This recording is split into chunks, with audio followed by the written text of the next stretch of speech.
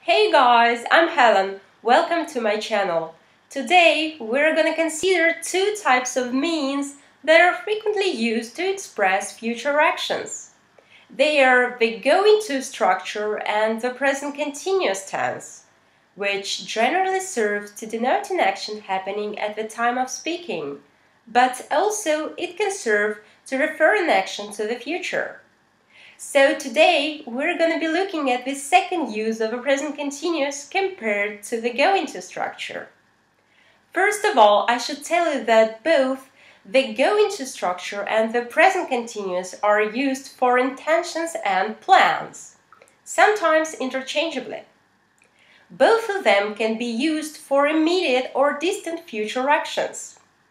But there is still a difference between them, and I'm gonna make it clear when to use what. So, let's get started.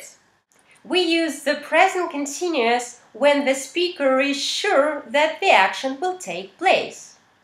This means there are some conditions that make the speaker certain that the action will happen. So, what are these conditions? Number one, we use the present continuous rather than the go-into structure if the action has been arranged. For example, I'm leaving for London tomorrow. This has been arranged in the sense that I've got my visa and the plane tickets. So this future action is settled. Therefore, we use the present continuous here. If the action has been arranged, there is usually a specific date or time for that. Tonight in Harrisville, she's marrying a man she doesn't love. Another example. A pregnant woman late in her pregnancy meets a friend who asks her, "When are you having your baby?" Here also the present continuous sounds more natural, as there is a due date for the happy event of giving birth to a child, as well as certainty that the baby will be born anyway. And one more example. Imagine you are in a restaurant with a friend of yours. Suppose her name is Sarah. So Sarah has ordered lots of food. And then the waiter asks for your choice. And you don't seem to be very hungry and say, "I'm just gonna have the Caesar salad." Please note that we use going to express our intention to have the salad. It's what I want. And then Sarah is very surprised and she wonders, "Is that all you're having?" This time we use the present continuous as the future action has been arranged. You've made a choice, you've ordered the salad, and the waiter has received the order. That's why we use the present continuous here. Number two, we use the present continuous if a plan involves two or more people who have agreed to do something, say to meet. For example, I'm meeting Alex at the airport tomorrow morning. This means Alex is aware of the plan because we have agreed to meet at the airport. So this makes the speaker certain that the future action will happen. Now let's take a look at this curious dialogue. We're alone the whole weekend. What are we going to do first? We're not doing anything. When the younger brother asks about what they're going to do, nothing is arranged yet. He's just trying to know what the other boy wants to do. When the elder brother replies that they aren't doing anything and it's evident that it's up to him to make the final decision, we know everything is agreed and settled now. They aren't doing anything at the weekend. Their plans are arranged now. 3. As I've mentioned before, both the going-to structure and the present continuous can be used for intentions.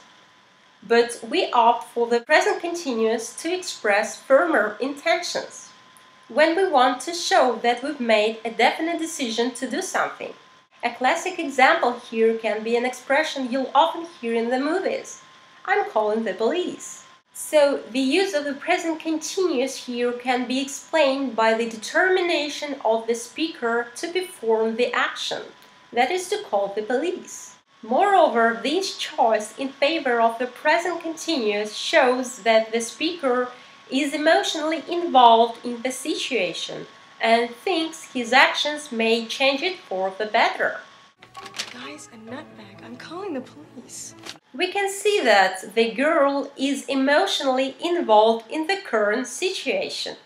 She is sure that making this phone call is urgent and may somehow influence the unwanted situation they are facing at the moment. So she is determined to call the police, and we can see that she has already started heading towards the phone. That's why the present continuous is preferable here.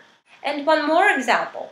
I'm not giving you my goddamn briefcase. In this example, the man also expresses his strong determination not to give his briefcase to gangsters who want to take it from him. Apart from the emotional involvement of the speaker, this meaning of the present continuous seeks to accomplish a communicative target. That is to make the gangsters change their course of actions. That's why the present continuous is used in cases like this. Look, buddy, I don't know what's going on, but I'm getting out of here. Let's summarize. The go-into structure is meant to express our intentions or plans. It's what we had decided to do before we said this. Yet we should keep in mind that when we use the go-into structure, the actions may not happen. Sometimes our plans change, On the other hand, we use the present continuous when we are 99% sure that the action will happen. And there is a reason for that. Either because we have arranged it before, or we are strongly determined to perform the action as we may be emotionally involved in the situation and sure that our actions are relevant.